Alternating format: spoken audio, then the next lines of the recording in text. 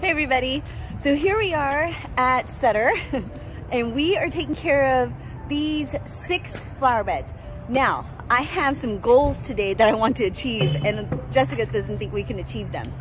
I want to get all of the flowers in all of the locations here at Sutter so we don't have to keep coming back to Sutter to do all these flower beds. So we're gonna finish off these 6 flower beds right here. And what we have in them right now are these baby tuts. We have some sweet potato vine on the sides, and we have these portulacas. And that's, I mean, I thought it was gonna get fuller than this, but that's as full as it got. And I know the portulacas are super bright in color. You can see the little tiny flowers. When the sun comes out and it warms up a little bit, then those flowers will open up. And so we're gonna keep the Blue My Mind. We're gonna keep the portulacas. We're gonna take out the sweet potato vines, and we're gonna keep in the baby tut, and we're gonna fill in the whole entire flower bed with some red dianthus and some snapdragons. Let me show you what we have in our trailer. I went to a nursery yesterday and just filled up on a bunch of snapdragons and what else? Dianthus. Look at that. Isn't that so pretty? Look at the snapdragons in the back. Let me show you, give you a better look. Look how pretty those are. It's almost like they're kind of orangey. They look pink in the video, but they're a little bit orangey in color. Oh, they're so pretty. So these ones, I don't know, we might put them in the back, but we have red, we have white, and we have these pink ones because, you know, Valentine's Day is right around the corner, and I don't know if we're gonna be coming back to this site right around Valentine's Day, but just in case, I want to put some pink stuff in there just to be prepared. So we're gonna plant some white and red color over here, some red dianthus and some white snapdragons, and we're just going to fill in these flower beds. So let's just go ahead and get started. I'll show you what they look like afterwards, and that's pretty much it. Okay, so we are finished, and look how cute that turned out. We kept the portulacas. These are portulacas right here, and they're doing so well. The baby tuts are doing really well. We just kind of cleaned them up. So some good stuff right here. There's another dead one. I'll get that one in a minute. We kept the Blue My Mind, and we added these red dianthus plus some red snapdragons and some white snapdragons in the back circling the baby tut. So we did everything the same.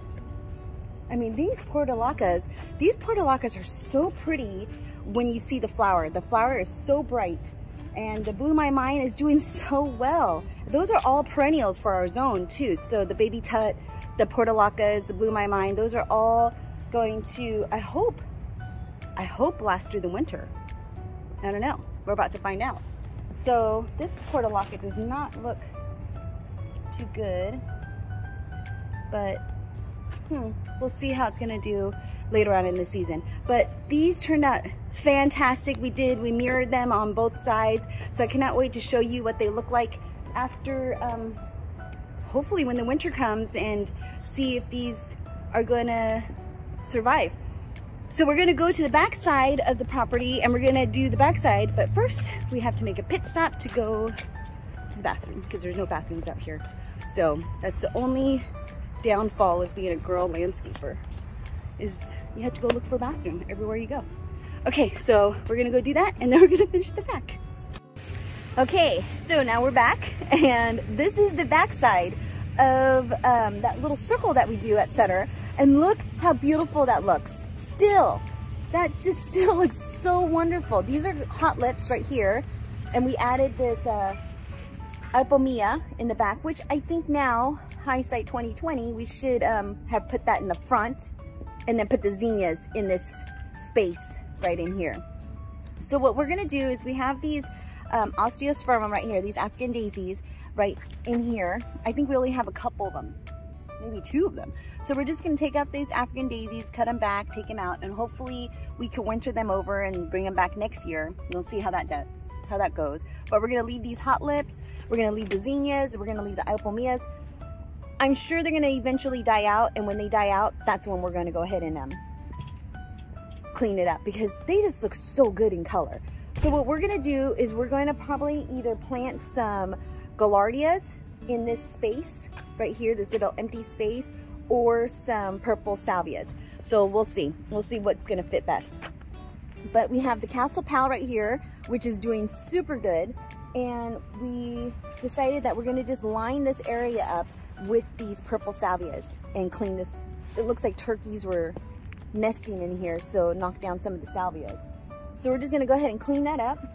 But look at this coleus, the chocolate drop coleus is doing super good, and the impatiens are doing really nice. So this flower bed, oh, and the dahlias are doing good. They just need to be deadheaded a little bit.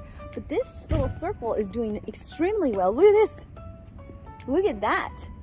The Castle Pal is so beautiful. And then these beautiful dahlias. These are some dahlias right in here. Look how pretty those are. So gorgeous. Let me give you a better view. Look how beautiful that dahlia is. And it's such a good size. So pretty. So some of these zinnias have died out, and you know, they're eventually going to die out when it gets colder. But right now, they just look so good. Look how full that looks. Amazing. So we're just going to go ahead and get started. Plant some of these salvias and plant some of those gaillardias and go from there. And then we have 4 other beds on the back side that we're going to fill in with some of these snapdragons. Okay, so I'll show you what it looks like once we get done. It shouldn't take us too long. And that's it. Okay, so we are all finished with this site. And let me show you what we did. So we left the hot lips, which are in the back there, since they look so good. We left those still in there. And then we just added these gaillardias all along this centerpiece where it was empty. And we left the ipomoeas and the zinnias since they still look really, really good. And there's so many buds still on them. So hopefully they do well. I know the gaillardias do well, I think at the temperatures, if it gets to like 20 degrees. So I'm hoping that, I don't know, we'll see. We'll see. We might have to come out and change them, but we'll see. But over here, these salvias were doing so well. The turkeys were laying in them. So they look a little flat here and there. But they actually did really well, and all this does really well. Now I know the chocolate drop coleus is going to die out when it does get really cold. So when it gets to that point, we're probably going to take it out and maybe put some snapdragons. But right now, it's still growing and the weather is still looking nice. So I figure might as well just let this place continue to grow until they start to die out. Now the Castle Pal right there in the back is doing extremely well. That is a great plant to add into your landscape. It is drought resistant. It holds its color and its shape really well. And so let me show you the other side where we have that Castle Pal that looks amazing. Look at that. What a great ground cover. So that takes up a lot of the space. And then we have some dahlias in there that we left. We left the zinnias, the ipomea, because look how beautiful that looks. That just looks like so beautiful. And I know it might die out, and I know it will. I'm sure it will. But let me show you what the other 4 square planter beds that we did. They turned out pretty good. I don't know if it gets a lot of sun back here, but I think it stays pretty shady. So what we ended up doing was we just ended up adding a bunch of snapdragons in there, pink and kind of an orangey color snapdragon, which I think is going to look really well, really nice once they start to get fuller. We did leave the baby tuts inside the planter beds and the portulacas. We left those inside there, so I think those might do good. Oh, and the Blue My Minds. We put Blue My Minds in there, and those seem to still be doing really well. So let me show you. So we added all these little snapdragons, and they're gonna get way bigger. So look how pretty that looks. Just a little pop of color. They're all the same. We added the same snapdragons in all the beds, so that way it will give it a really full look with all the other perennials that we have in there, with the portulacas and the Blue My. And I know this portulaca doesn't look that nice. I think a chicken, or no, turkey was like, I don't know, messing around in there or something like that. So maybe roughed up some of them, but it's making a comeback. So that's pretty much it. Other than that, I think we're done. We weeded some. We got this new weeding tool. This tool right here. Oh my goodness. this weeding tool is the best weeding tool. Let me see. It really, like for instance, this grass right here, all you do is stick that in there and twist it, and it pulls it. Oh, it's supposed to pull it right out. You need 2 hands for this, but it's supposed to pull it right out, and it's pretty cool. So we're done for the day, and I think that's pretty much it.